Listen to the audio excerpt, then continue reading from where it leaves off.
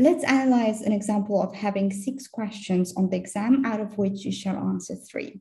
There are some courseworks as an assessment. For some universities, they don't even have exams, they have coursework. So you should know what kind of assessment you're going to have and prepare accordingly. So if you're going to have a coursework, then there is no need for you to prepare 3 topics or even prepare it to answer in time, because you will have plenty of time to answer your coursework.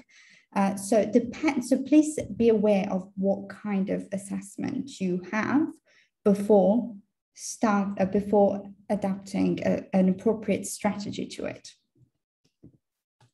So if it's an exam, it's a good practice for you to prepare few topics depending on how many questions you have to answer. So if you have to answer 3 questions, you could prepare like 4 topics, just in case you get a question that you're not sure about and you have like 1 topic in reserve. For public law, main topics that usually come up on exams are separation of powers, parliamentary sovereignty considering Brexit, judicial review, rule of law. These are very important topics that you should know for public law examinations, whether it's a coursework or exams. So what is there to know about separation of powers? 3 branches in the UK. There are the power is separated. There is not only 1 institution that makes all the decisions, but there are 3: legislative, executive, and judiciary. Well, judiciary, it doesn't actually make the laws, but the judges have the power to interpret the law slightly differently than the parliament did. But actually, the objective of judiciary is that they interpret the law as the parliament intended, but there are sometimes multiple interpretations as to what parliament intends. You need to focus on views of Montesquieu, Aristotle, and Locke, and examples of overlaps. We have in our notes, we have very clearly said what are these 3 views, and you can read that on this link here. The main act that you need to have a look is Constitutional Reform Act 2005. And now you need to also have a look at Brexit, which became the biggest legal event of the British history, probably, of this century.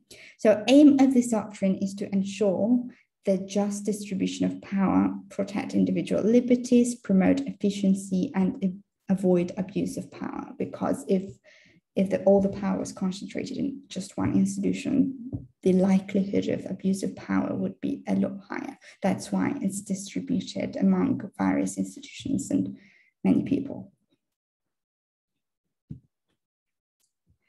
Then parliamentary sovereignty. The notes on parliamentary sovereignty is accessible here, and I highly recommend you to read it. We have 2 types of notes. We have revision notes, which is shorter version, and we have longer version notes, which you should read to learn. But revision notes is like just to be able to review the main cases and main principles without actually diving in too much reading.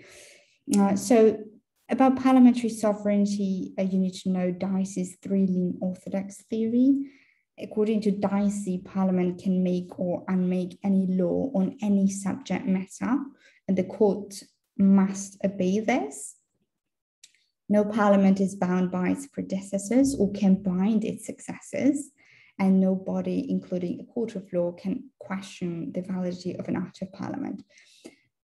Dicey's orthodox theory came into question with the European Union because basically European Union, the act that the Parliament made to join the European Union in 1970s could bind the Parliament of now, and actually it prevailed because EU law is supreme, and even if the act for joining the EU was passed in 1970s, it could bind its predecessors.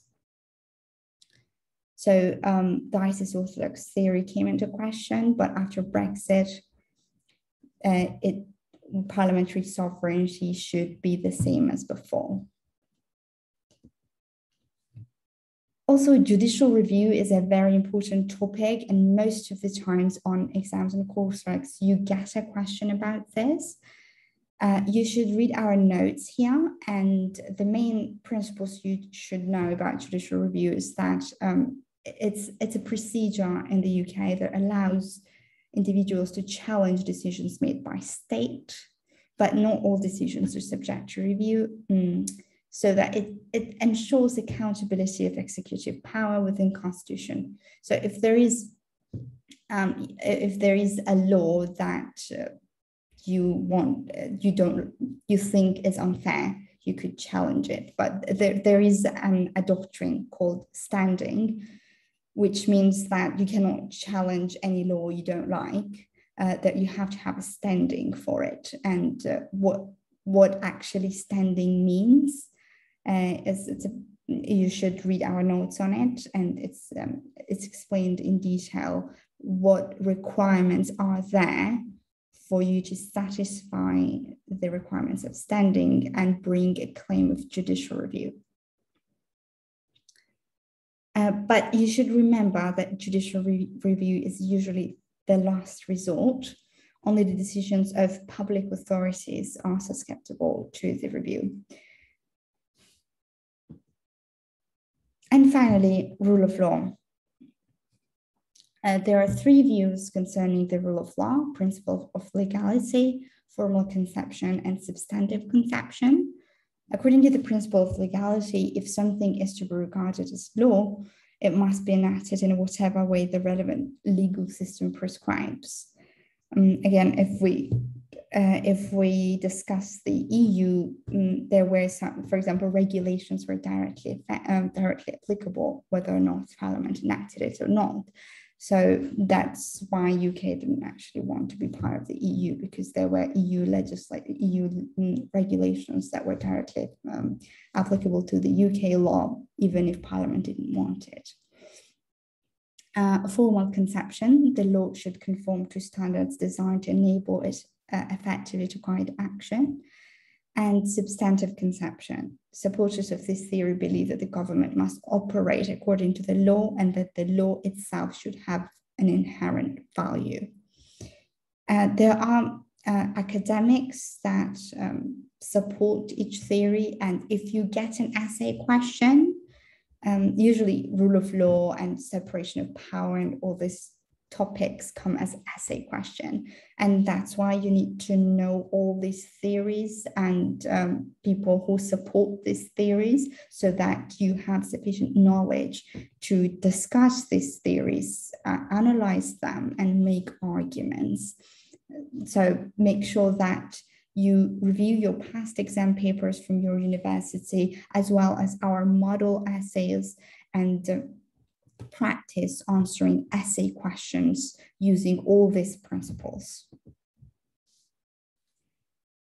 Finally, how did the Constitutional Reform Act 2005 have enhanced separation of powers in the UK? That's a typical question, essay question, that you can get on your exam, and how you should answer it. Recommended structure would be, you need to introduce the topic. So explain this act, what are its main reforms, without actually discussing it in detail, just the main reforms, so that you start the discussion on how the 2005 Act enhances separation of powers in the UK. And then you need to argue for and against the statement, and make sure that you use all the relevant case law for making arguments. Where do you find case law? You can find it on our website. We have all the main case law, case summaries. That is actually a free resource that you can access. And also, you need to have a look at your lecture slides and make sure that you mention all the cases that your course includes. And in the conclusion, you need to sum up your main arguments and answer the question asked. We have a model answer for this question that you can view on our website. And here we will only discuss the first part of it. First issue that we are discussing in this question is about reforming the Office of Lord Chancellor. That was the result of the 2005 Act. Introduce the issue. Seeking to reduce the reliance on a single channel of Lord Chancellor as a constitutional hinge between the judiciary and the executive, the Act has established multiple channels to mediate and negotiate the relationship between the two branches. So here we just introduced the issue of what happened about this, why the reform was necessary for the Office of Lord Chancellor. And then we explain the law. So in other words, who is Lord Chancellor and what are his duties? A historic role of the Lord Chancellor, whose duties and titles were spread across each of the three branches of state, has long been seen as one of the most obvious and least justifiable overlaps of powers in the UK Constitution. And then we have to analyze and refer back to the question, make sure that we show to the examiner that what we have discussed is relevant to the question asked, and how is it relevant to the question asked. To address this issue, the Act removed Lord Chancellor's roles as a head of judiciary and substantially reduced the powers associated with the status. So this is the analysis of this is what happened and this is why it happened. And these are the results. And this is how this answers the question, basically. However, paradoxically, many feared that this removal would only weaken judicial independence. For decades, the Office of Lord Chancellor had been occupied by the very senior lawyers, respected by both politicians and the judiciary, and the position itself had been perceived as a pinnacle of a successful legal or political career. To continue the analysis, after the changes brought around by the Act, it is very likely that the future occupants of the positions will be mid-career politicians from House of Commons, essentially seeking to make their way up the career ladder. Therefore, it is unrealistic to assume that they will confront cabinet members whose patronage they depend on in the same way as the previous Lord Chancellors did. This is why the establishment of multiple mediators between the branches is particularly important. So we explained in detail why was the reform necessary and how did this affect, what effect will this have in the future? The full essay on this question you can see on this link, and it's highly recommended that you have a look at the full essay after the session. So to sum up, you need to analyze your exam requirements. It's the first thing you do. Do you have a coursework? Do you have an exam? If you have an exam, how many questions you are required to answer? And then you plan your studying accordingly. If it's a coursework, then what are the likely questions you are going to get by looking at the past exam papers? Answer the practice to answer these past exam papers. And then make a list of selected topics that you're going to study for your assessment. After you study all the selected topics, you need to practice answering problem and essay questions on each topic. So for example, you study separation of powers, then you need to find a question on separation of powers, either from our model answers or from your past exam papers, and answer it. Draft an answer to it. And then there are two ways you can, if you draft an answer to our model question, then you can see our model answer and compare your answer to it. There is another way of sending your answer to your professor and trying to get some feedback from him or her. But most of the time, students tell us that the professors not always answer their emails. If that's the case and you need some extra help other than our platform and our notes and content, you can actually get a tutoring session with us, a one-to-one Zoom call where we can review your answers and give tailored feedback and guidance.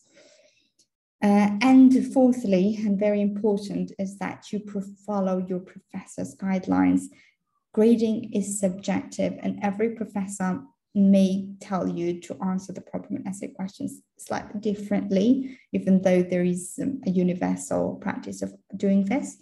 So make sure that you get at least some feedback. Actually, there are formative courseworks for most of the universities have. It's something voluntary. You don't have to do it, but it's highly recommended that you do it so that you get some feedback. And this way you can at least understand better what you're required to do from your professor. So make sure that you have some feedback from your professor that you can work on. So then, how can we help? I understand that law is overwhelming. There's so much to learn. Our platform is designed to help you cope with that much work. We have simplified notes, model essays, tutorial videos, quizzes and flashcards, and study groups that you can join to interact with our community, ask questions, and so on. Our content is created by 10% of the law students who get high grades. The rest of the students get either 2-2 or drop out, unfortunately, and the whole objective of our platform is to change that. So yeah, you can rely on our materials as well as your lectures, and as an additional resource, you can book tutoring sessions with us. If you book tutoring sessions with us, it's highly recommended that you do it as soon as possible and don't wait for the exam to come, because closer the exam is, you have less time to practice your legal writing skills. And this is not something you can learn in a day. It really requires time. It requires practicing. So if you book tutoring sessions a few months earlier than your exam, you have a lot more time to practice and improve your legal writing skills. You can see the reviews of our past customers. 90% of our users get a first class. We would love you to be our next student to get high grades, and you can join via this link, and you can join our free study groups on WhatsApp here. Thank you very much for attending this session.